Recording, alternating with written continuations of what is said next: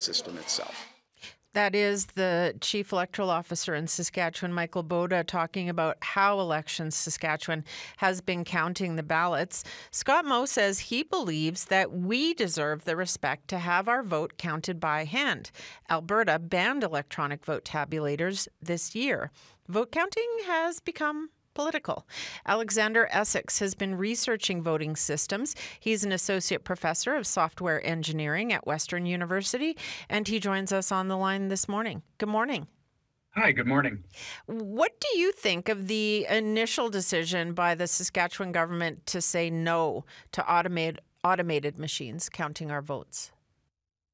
Well, I think it's certainly their right to do so, but I would like the legislature and the people of Saskatchewan to know that vote counting tabulators are used quite widely throughout Canada and the U.S. And there is mechanisms that we can put in place to address some of the concerns that people have about the transparency. What are the concerns? What's your understanding of the big concerns here about these vote tabulators? Well, when you count ballots by hand, scrutineers can watch the process. I've been a poll worker in my province in Ontario and federally and elsewhere.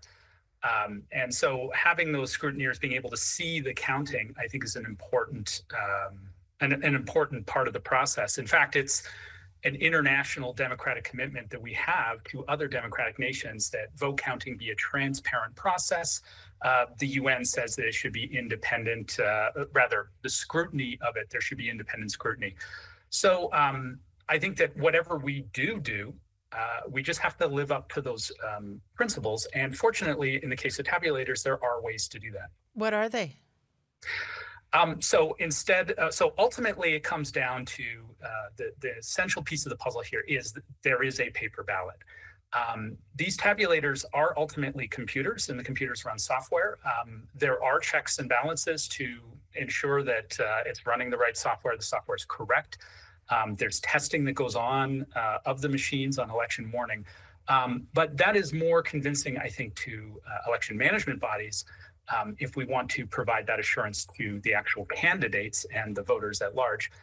There needs to be a process that involves looking at the paper ballots. Now, in the case of a judicial recount, there is a process where you can go and look at the ballots. But what we need is a mandatory, what they call a post-election audit. So there are ways to assure ourselves that the paper actually reflects what the tabulators say without counting up the entire thing in a full recount. For example, post-election risk limiting audits. This is what they do widely in the US. So we can deploy some of these mechanisms, some of these processes, and that will address the issue of transparency in tabulators, really. Why do you think that people have become so concerned about the potential for voting fraud? I mean, I'm a computer scientist, not a political scientist, so I think that I suspect that there are political motivations here, but I think one thing that we can say objectively is that whether or not they're calling for this for the right reason, transparency in vote counting is something that is a longstanding commitment that we have, that Canada has to our other colleagues, our other nations, democratic nations, to provide transparency. When Election Saskatchewan did a test of this, they used machines and then hand counted and turned out exactly the same. Why do you think that sometimes politicians say that it's more respectful, we deserve the respect of having it counted by hand? The fact that they did a test and it worked out, I think, is fantastic. And I expect that to be the case in essentially all cases. But, there are situations where that might not happen. I think these are lower probability. But even if it was always coming out the same, there is still a duty that we have to candidates and to the public at large for the process to be transparent and independent observation to be available. If you have ever voted on one of these tabulators, as I have in Ontario, your vote goes into the machine, and at the end of the night, it prints out a grocery store style receipt that just tells you who won. I think that's entirely fine for election night reporting, but I think that we do need to have some way to go back to the actual paper that voters marked and cast to assure ourselves that the machines did what they said they did. Is that what happens in Ontario after the fact, if there's any concern or need for a recount? Uh, Elections Ontario does not do post-election audits. They have their own internal mechanisms, and of course there is mechanisms for judicial recounts.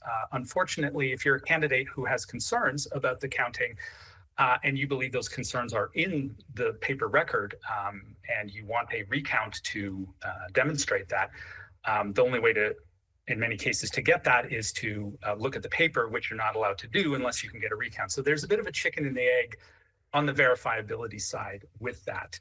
And that is why we need to have routine post-election audits and the laws to enable them. Thank you so much for joining me this morning. I appreciate your insight on this. Thank you. My pleasure. That is Aleksander Essex, an associate professor of software engineering at Western University. What do you think about this? Would you be okay with vote counting machines?